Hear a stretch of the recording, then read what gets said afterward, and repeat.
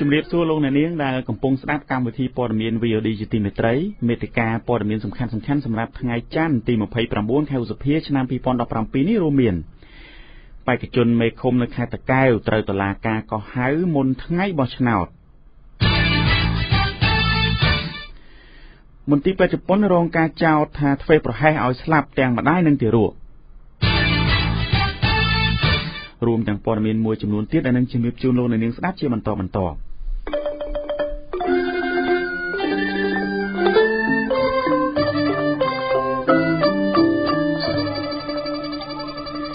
យើងខ្ញុំសូមជូនព័ត៌មានពិស្ដាបេក្ខជនឈរឈ្មោះមេឃុំព្រៃខ្លាលេខរៀងទី1ក្នុងស្រុកកោះអណ្ដែតនិងជាសកម្មជនគណៈបក្សសង្គ្រោះជាតិចំនួន4រូបផ្សេងទៀតត្រូវបានតុលាការខេត្តតាកែវក៏ហៅឲ្យចូលទៅបំភ្លឺក្នុងនាមជាជនសង្ស័យនៅថ្ងៃទី31ខែឧសភាគឺ3ថ្ងៃមុនថ្ងៃបោះឆ្នោតទៅតាមពាក្យបណ្ដឹងរបស់សកម្មជនគណៈបកប្រជាជន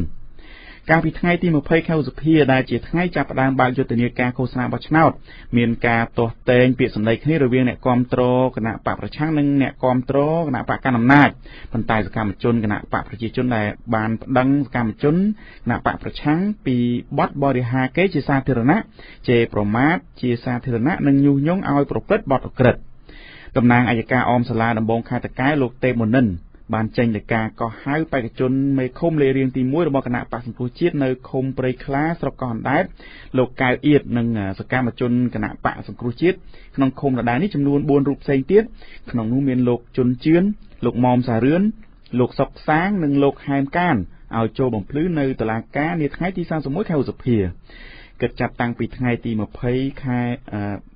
ថ្ងៃទី20ដល់ថ្ងៃទី25ខែឧសភាឆ្នាំ2017គោចបបានទទួលពាក្យបណ្ដឹងចំនួន34បណ្ដឹងក្នុងនោះមានបណ្ដឹងពីគណៈបកប្រជាជនកម្ពុជាចំនួន29បណ្ដឹងពីគណៈបកសង្គ្រោះជាតិចំនួន5បណ្ដឹង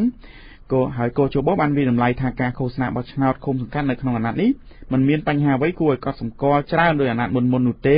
ដោយថាគណៈបកនយោបាយមានភាពចាស់ទុំនិងបានគោរពតាមច្បាប់បានល្អប្រសើរ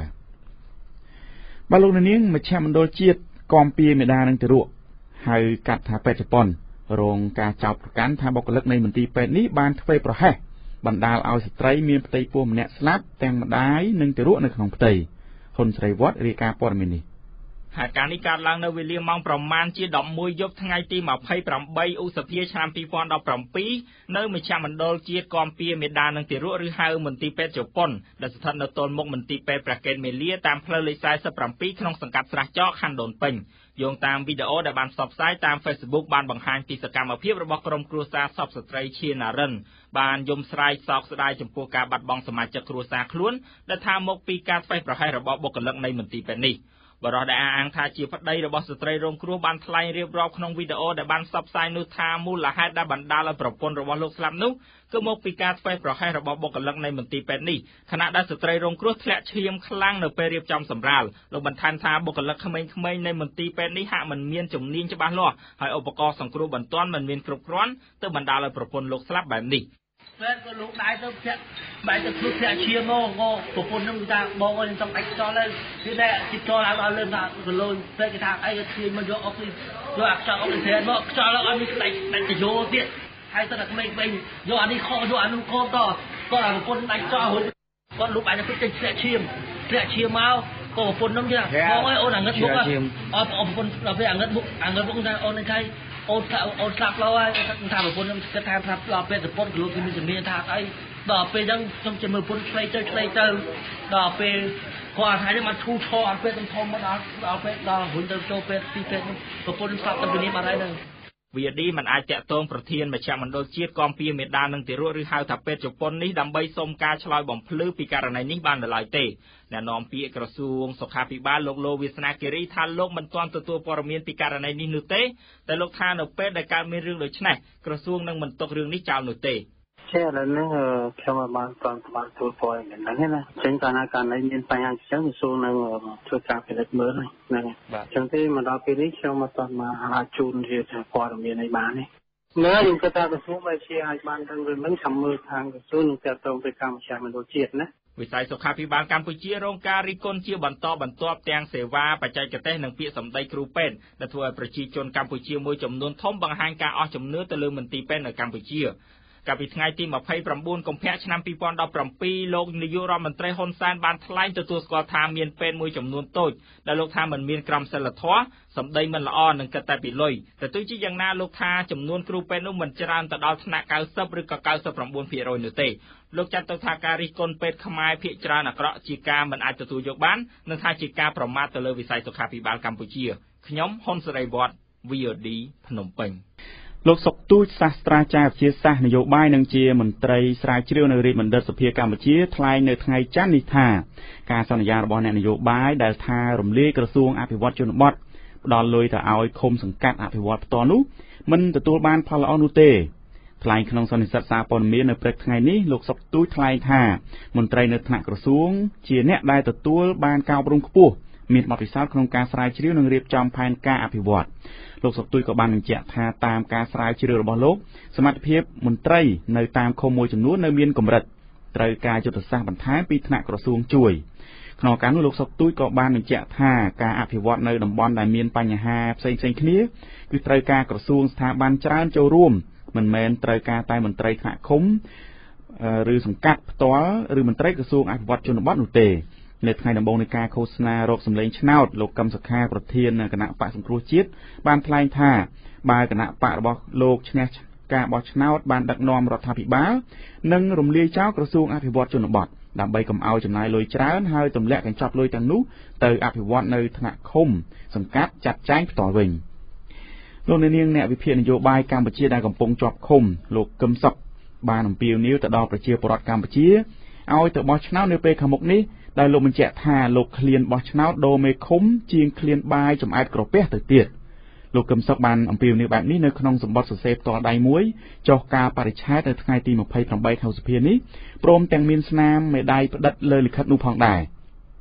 លិខិតនោះត្រូវបានមេធាវីការពារលោកកឹមសុខគឺលោកជួងជងីបង្ហោះចែកចាយនៅលើគណនី Facebook របស់លោកនៅរសៀលថ្ងៃអាទិត្យ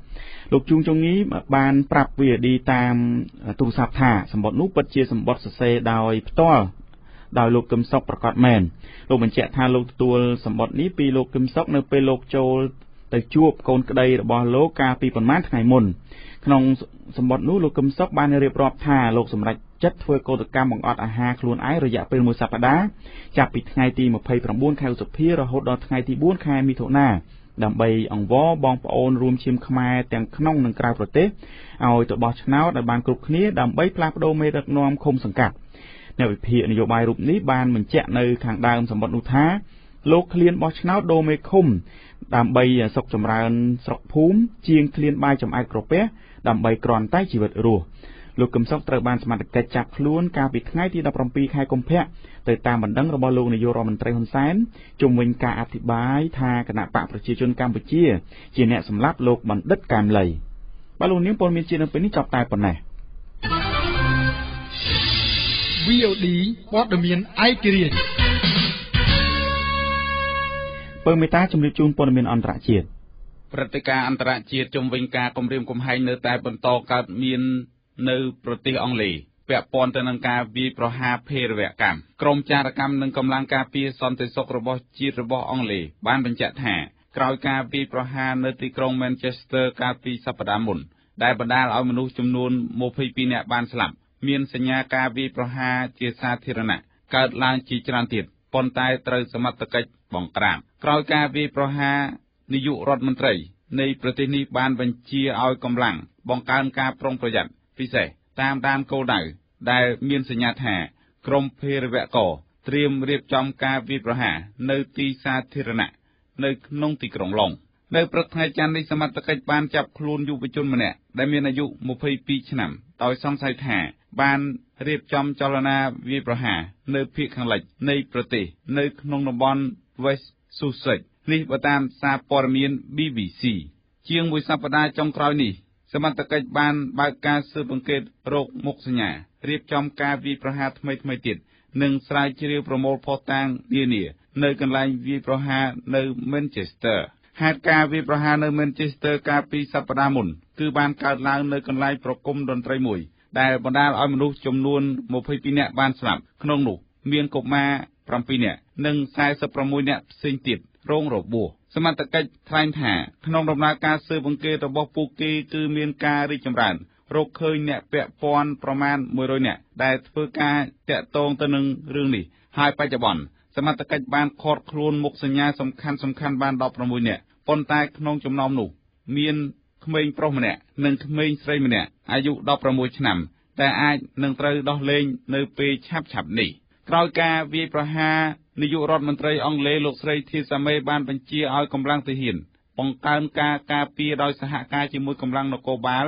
ក្នុងការទប់ស្កាត់មិនឲ្យវាយប្រហារបន្តទៀតដោយលោកស្រីបារម្ភខ្លាចដោយមានករណីនៅក្នុងទីក្រុងប៉ារីនៃប្រទេសបារាំងកាលពីខែវិច្ឆិកាឆ្នាំ2015ដែលមានការវាយប្រហារធំមួយហើយកើតមានការវាយប្រហារជាបន្តនៅតំបន់ផ្សេងទៀតព្រឹត្តិការណ៍អន្តរជាតិមួយទៀតជុំវិញភាពតានតឹងនៅឧបទ្វីបកូរ៉េនៅតែបន្តកើតមានដោយកូរ៉េខាងជើងនៅតែបន្តបាញ់សាកល្បងអាវុធមីស៊ីលកូរ៉េខាងជើងបាញ់មីស៊ីលជាថ្មីទៀតនៅព្រឹកថ្ងៃច័ន្ទនេះហើយបានធ្លាក់នៅសមុទ្រខាងកើតនាំឲ្យកងទ័ពរបស់កូរ៉េខាងត្បូងបានបញ្ជាក់ថាសកម្មភាពនេះទីក្រុងព្យុងយ៉ាងកំពុងតែធ្វើការគំរាមកំហែងកាន់តែខ្លាំងដល់សន្តិសុខនៅក្នុងតំបន់និងនៅលើពិភពលោកជុំវិញបញ្ហាគម្រាមកំហែងនេះប្រធានាធិបតីថ្មីរបស់កូរ៉េខាងត្បូងលោក Moon Jae-in បានកោះប្រជុំក្រុមប្រឹក្សាសន្តិសុខជាតិជាបន្ទាន់ដើម្បីជជែកស្វែងរកដំណោះស្រាយជុំវិញបញ្ហានេះបើតាមសារព័ត៌មាន Channel New Asia ក្រុមប្រឹក្សាសន្តិសុខរបស់កូរ៉េខាងត្បូងបានថ្លែងថាប្រភេទមីស៊ីលដែលកូរ៉េខាងជើងបានបាញ់នោះគឺជាប្រភេទដែលកែច្នៃបន្តពីសហភាពសូវៀតហើយបានបាញ់បានរយៈចម្ងាយ450គីឡូម៉ែត្រនៅថ្មីនេះសហរដ្ឋអាមេរិកក៏បានបញ្ជាក់ចំហថានៅតែមានការព្រួយបារម្ភខ្ពស់ចំពោះការប្រណាំងប្រជែងកម្មវិធីអាវុធនុយក្លេអ៊ែរនៅឧបទ្វីបកូរ៉េហើយអាមេរិកបញ្ជាក់ថានៅតែបើកចំហក្នុងការជជែកដោយសន្តិវិធីដើម្បីដោះស្រាយបញ្ហាកម្មវិធីអាវុធនុយក្លេអ៊ែររបស់កូរ៉េខាងជើងប៉ុន្តែសហរដ្ឋអាមេរិកក៏បានបញ្ជាក់ថាខ្លួននឹងប្រើកម្លាំងទ័ពអន្តរាគមន៍បើសិនជាមានករណីចាំបាច់ដែលតម្រូវឲ្យប្រើសហរដ្ឋអាមេរិកក៏ធ្លាប់បានបញ្ជូននាវាពេជ្រឃាតនិងយន្តហោះចម្បាំងជាច្រើនគ្រឿងមកកាន់ឧបទ្វីបកូរ៉េដែលធ្វើឲ្យមានភាពតានតឹងកាន់តែខ្លាំងអាចឈានទៅដល់ការផ្ទុះអាវុធបន្ទាប់មកក៏មានស្ថានភាពធូរស្រាលវិញចំណែកព្រឹត្តិការណ៍អន្តរជាតិចុងក្រោយស្ត្រី2នាក់ដែលរងការចោទថាសម្លាប់បងប្រុសរបស់លោកគីមចុងអ៊ុននឹងត្រូវបញ្ជូនទៅតុលាការនៅទីក្រុងកូឡាឡាំពួរនៅថ្ងៃស្អែកនេះស្ត្រី2នាក់ដែលរងការចោទថាសម្លាប់បងប្រុសលោកគីមចុងអ៊ុននៅក្នុងប្រទេសម៉ាឡេស៊ីនោះនឹងត្រូវបញ្ជូនទៅកាន់តុលាការកាត់ទោសនៅទីក្រុងកូឡាឡាំពួរស្ត្រីទាំង2នាក់នោះគឺម្នាក់ឈ្មោះស៊ីទីអាលីយ៉ាអាយុ25ឆ្នាំជាជនជាតិឥណ្ឌូនេស៊ីនិងម្នាក់ទៀតឈ្មោះដូនធីហុងអាយុ28ឆ្នាំជាជនជាតិវៀតណាមនេះបើតាមសារព័ត៌មាន BBC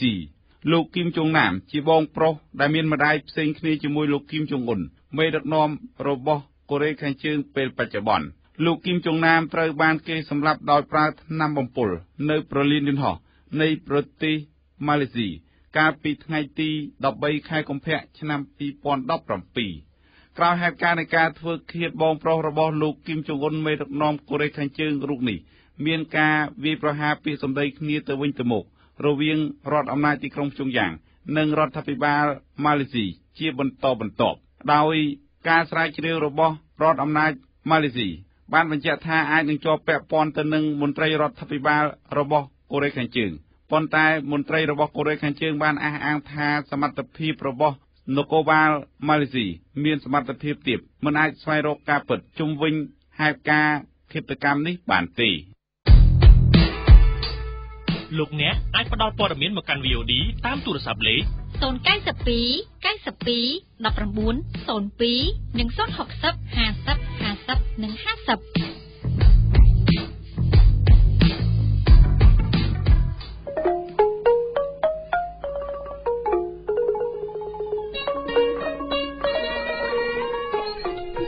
លោកអ្នកនាងស្ដាប់ជាទីគោរពកម្មវិធីព័ត៌មានថ្ងៃត្រង់ VOD ដែលបានផ្សាយជូនស្ដាប់នៅពេលនេះចប់តែប៉ុណ្ណេះសូមរងចាំស្ដាប់កម្មវិធីព័ត៌មាននេះនៅពេលល្ងាចម៉ោង 6 ម្ដងទៀតនិងព័ត៌មានខ្លីរៀងរាល់ម៉ោង